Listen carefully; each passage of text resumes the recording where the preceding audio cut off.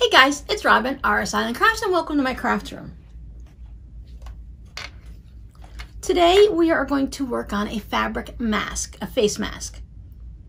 Quick disclaimer, this is not a surgical mask, a medical mask. This does not guarantee that all the germs are going to be held out. There's no filtration in this.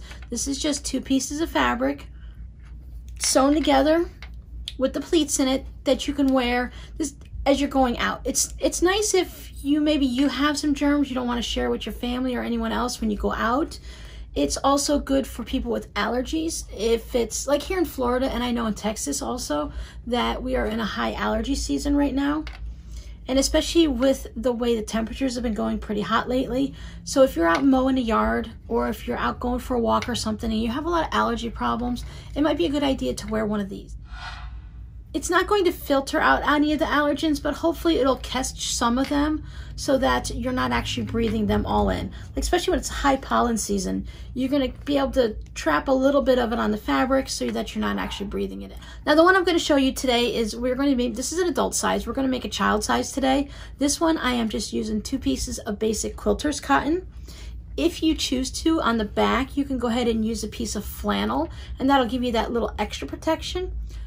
Younger kids have a hard time breathing through the flannel sometimes, especially if they already have some type of a weakened lung condition or if they're going through cancer treatments or something like that.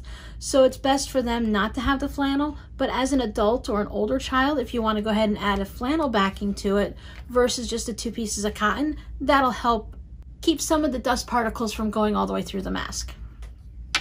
So I'm going to set aside the adult one.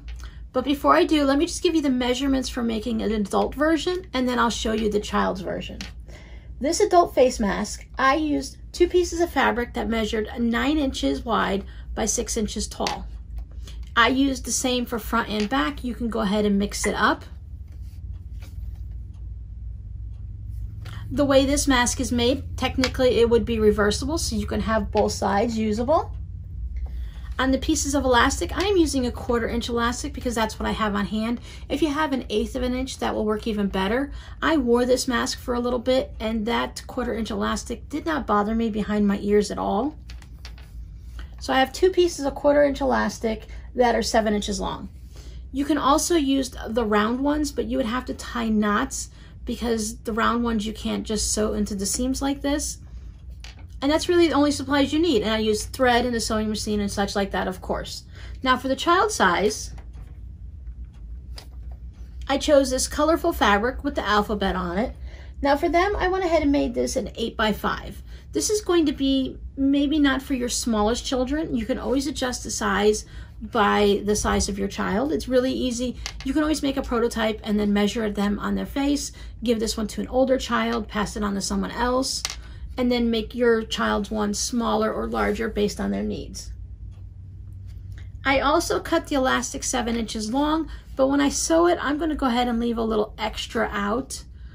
So once again, depending on the size of your child, you can go ahead and drop this down to 6 inches or 5 inches. You can take this part of the mask and hold it up to their face. It's going to be a little bit smaller due to seam allowances and such, and then measure from the edges around their ear just to see how much elastic you're going to need, because you don't want it super tight to where it's going to irritate the back of their ears, but you also want it tight enough that the mask isn't going to droop off their face. Now we don't have to do any quilting, and there's nothing special that we're going to do with it all. Just make sure your fabric is pressed nice and flat. We're going to put them right sides together.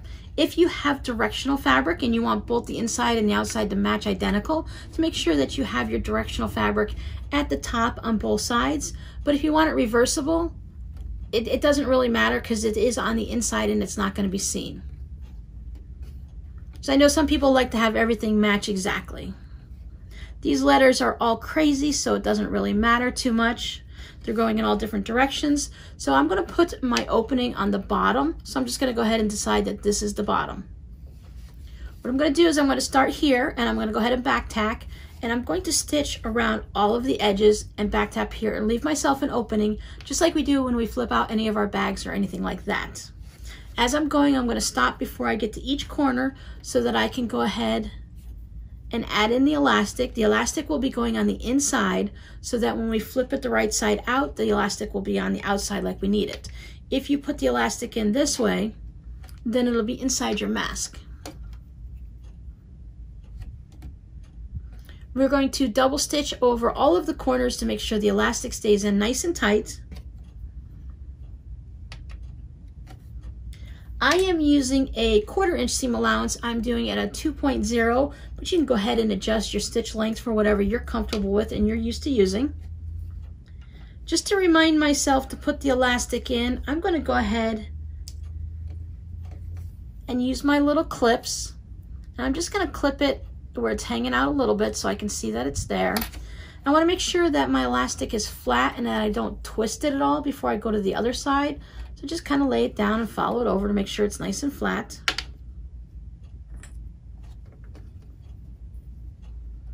Doesn't have to be exactly perfect because we're going to readjust it as we stitch it. And I'm going to put this piece on this side the same way.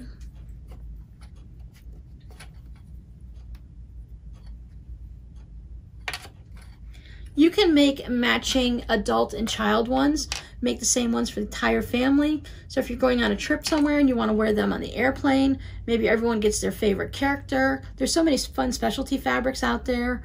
Or you do a family color so that you can, another reason to be able to spot your children from a distance by seeing what mask they're wearing. You can go ahead and pin this if you want. I'm just going to go ahead and hold it. Said I am doing a 1/4 inch at the 2.0. I'm back tacking at the beginning and leaving an opening for me to go ahead and flip it out. So I'm just going to stitch till I get about 1 inch from the corner.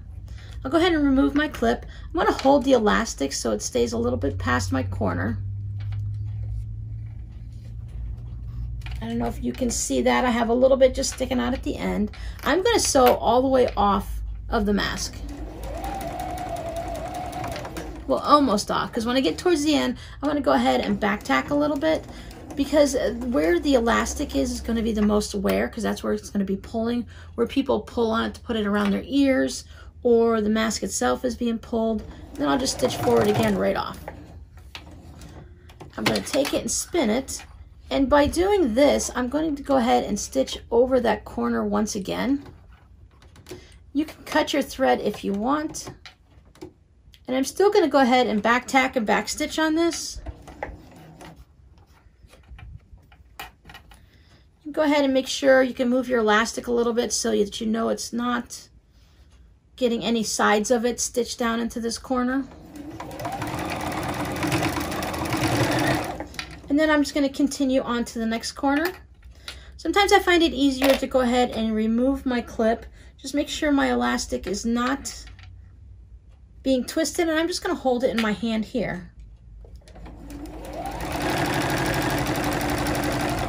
Depending on the length of your elastic, it could be a little bit, it could be pulling once it's on there. So I'm going to slide this over to my corner, have it stick out just a little bit. As you're sewing, you can feel it with your fingers, and as your machine is going, the needle's going in and out, you can feel the difference of having the elastic in there. So just go ahead and slow down. Do a little back stitching. Stitch right off. I can pull it again. Make sure that my elastic is not going to, I don't want to stitch over the side of it underneath here where I can't see it. So make sure it's just laying in there nicely.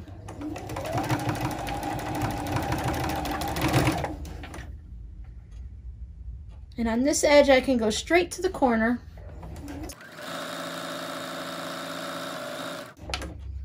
Stop when I get close to the elastic and remove your clip if you want. I'm gonna try to angle my elastics so that it's not as much this way, but so that when I'm stitching this way, I'm not gonna stitch over any of this part here. I wanna just make it come right out that corner.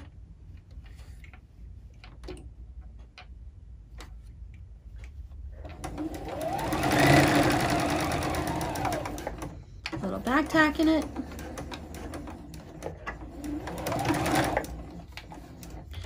So again, I'm going to turn it so I can remove this clip, Make sure the elastic is slid out of the way, the part that's inside the mask. It's not going to be a crisis if you stitch over it a little bit. It'll just make your corners here. I did that here, and I caught it a little bit so that I have more of a diagonal corner versus one where it comes straight out of the corner. It still works perfectly fine. It fits nicely. It's not an issue. I don't think even people might not even notice it if you don't point it out.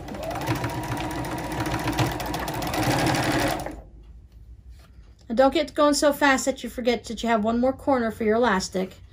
Make sure it's not twisted. Hold it in my left hand.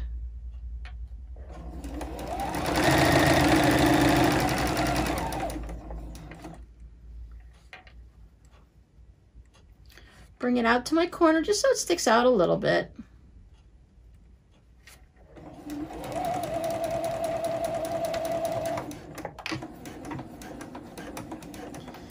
I could be very careful and still end up with the same situation, and it'll be okay.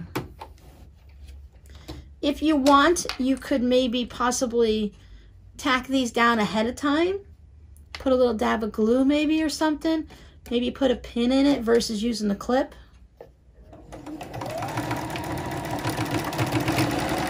Once you start making these, you might decide you want to make a dozen of them for your friends and family, or to go ahead and sell them in your online shop or at a craft fair. And the more you make, the more little tips and tricks you find out on your own as you're going. Remember, this is our last side, so we're going to leave an opening. You don't need to leave a very big opening for this. It's not very thick. It's just those two pieces of fabric with the elastic. So you can really go with just a 2-inch opening if you'd like.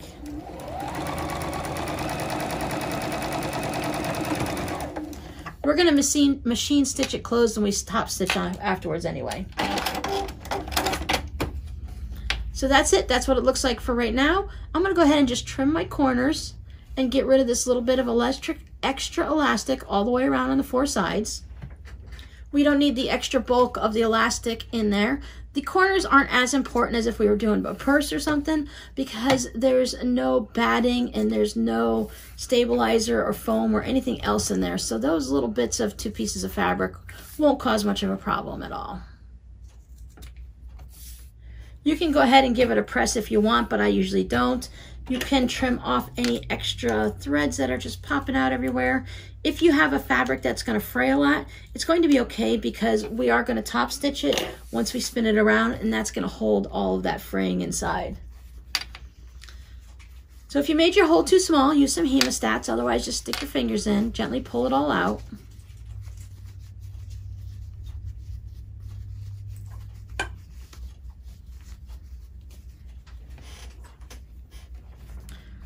Use your little tool to go ahead and help out, pop out any of those corners. You can also pull on the elastic a little bit. That's a good corner there. That one looks nice. We've got another good corner there. Another nice one here. Let's see, are we 4 for 4? Yep, we did really good. Got all 4 corners are popped out nicely. I'm going to take this over. I'm just going to roll all my seams to make sure they're sticking out well. You can go ahead and give it a nice press. We go ahead and make sure everything's all tucked in and that I have a nice straight line for here. This is where my opening is. After I get it pressed, I'm going to put a couple pins in to remind myself. When I take this over to iron it, I run my iron across it here, and I just stick the tip of it underneath here to get these edges. I don't want to iron the elastic. I feel like it's a plasticky type, polyester type thing that it would probably melt. I know it's got rubber type of something in it, so you don't want to melt that. You don't want to lose any of your elasticity.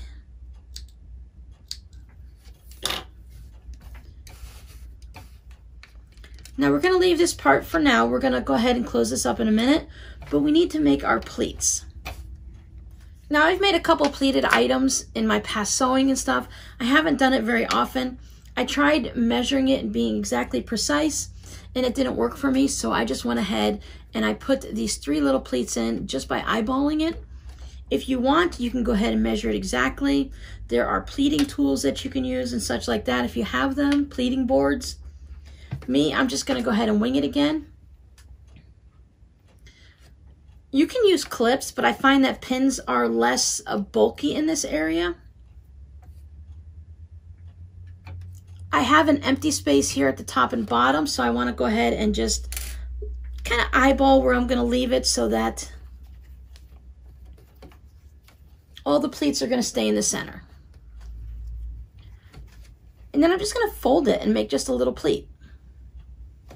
I pop a pin in it. After you get all your pleats in, you can always adjust it and change anything that you don't like. So I'm just gonna try to make them all about visually the same size. I think my first one is a little bit large. I found on this one that if I went about 3/8 for the pleat where you fold it over in this section for the whole width of it here, that worked out a little bit better than the full 1/2 inch or an inch pleat, because you only have a small amount of space to work with. And with the kids ones here, it's going to be even smaller, so I might need to go down to about 1/4 of an inch with these.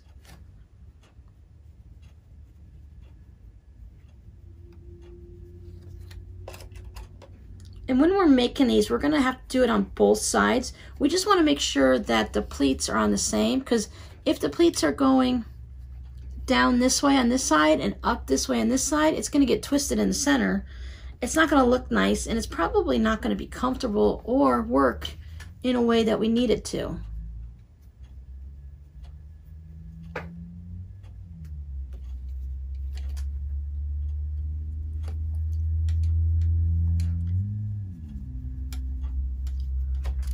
Now, most of the masks I've seen, well, actually all of them have had 3 pleats. I haven't seen any with less or more. But I'm just gonna go ahead and put the last pleat in. Make sure, if you see that your mask, as you're doing your pleats, is starting to get off like this, then that means your pleats aren't even. So you need to adjust and make sure everything is lined up on the edge nicely. Bring some of your fabric over so it wants to behave for you.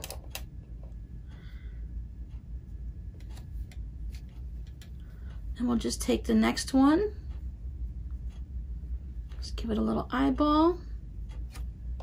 And I think that works fairly well. You just have a lot going on in this little space, and you just need a couple extra hands, that's all. We're gonna eventually stitch that all down, but see how our pleats, let me move this fork so pin so I don't stab myself. But you see how all our pleats are going this way? So we wanna make sure the next side that we make them the same way. And since they're already here, it should be relatively easy just to fold it over. And there's your pleat right there. Because you can just follow your line and kind of eyeball where it is on the next side. The pleats are going to be half open and open on the mask as you're wearing them. It's not going to be as noticeable. If you do crazy ones like a 1-inch one and a 1/4 inch one, yes, it's going to be very noticeable. But I can just follow it along. I'm going to line up my top here so that it ends right here at the bottom with my other pleat.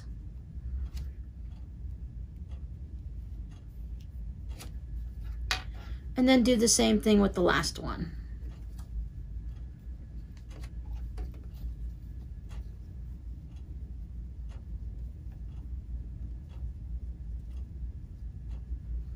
If you're making a bunch of these, you'll either get really good as you get going through it, or you'll want to measure it and maybe make a template or just mark it all down on each of them.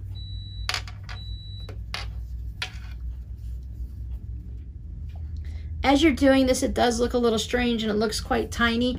I thought that this mask was really small until I put it on, because it does have all that ability to stretch. So part of it will go over your nose and part of it will go underneath around your chin, and that holds it in nicely. Let me find my opening for when we turn, just so I don't lose where it's at.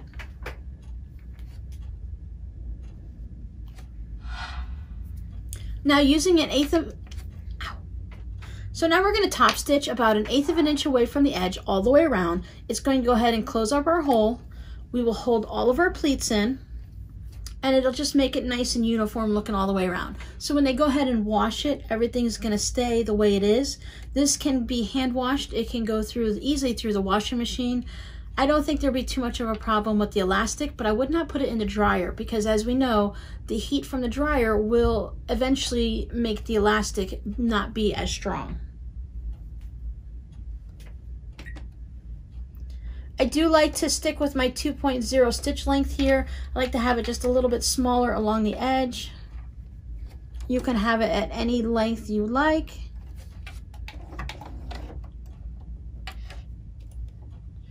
Bring my thread to the top all the time just to make sure there's no surprises underneath.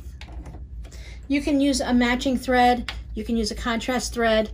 I don't know how much, if you could do a fancy stitch, decorative stitch over the pleats, but you could definitely do it along the long edges if that's something you'd like to try out.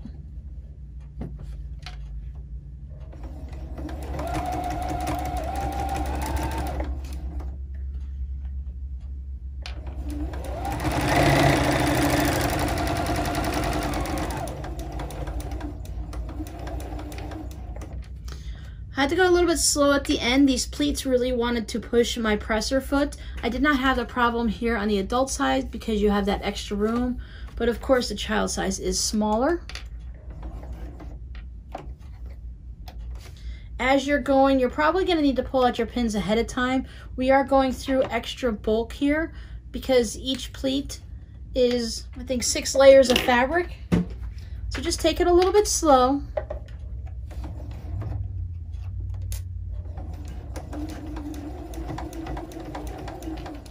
After you get through one pleat, go ahead and pull out the pin for the next because your presser foot is holding it down.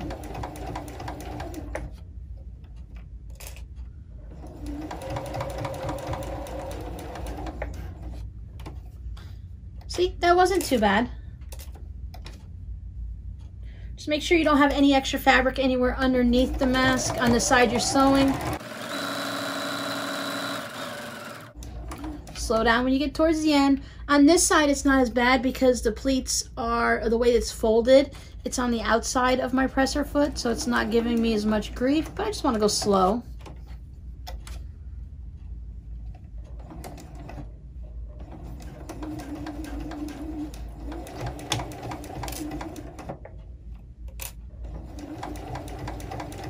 If you're worried about the pleats coming undone, you can go ahead and do a back stitch over across it, but I don't think it's going to be too much of a problem because we've already stitched everything the first time around, holding the elastic and all of that. So the pleats should be fine, but if you're concerned,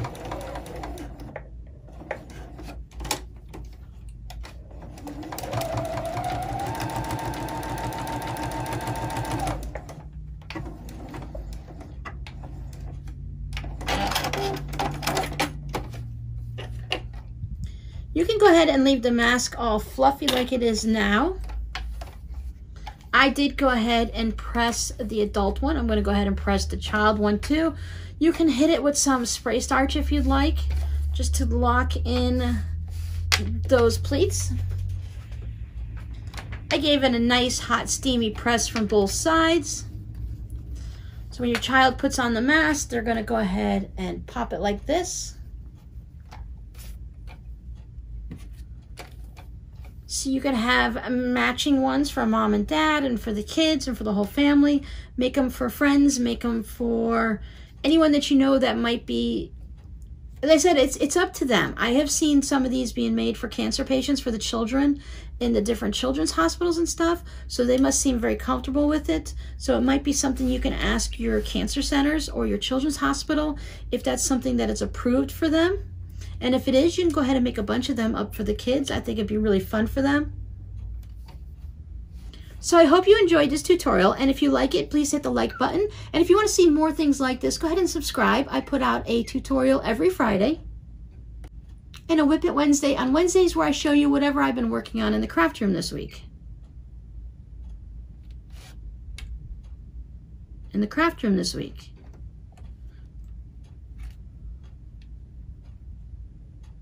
So thanks for hanging out with me, and I'll see you guys next time. Bye.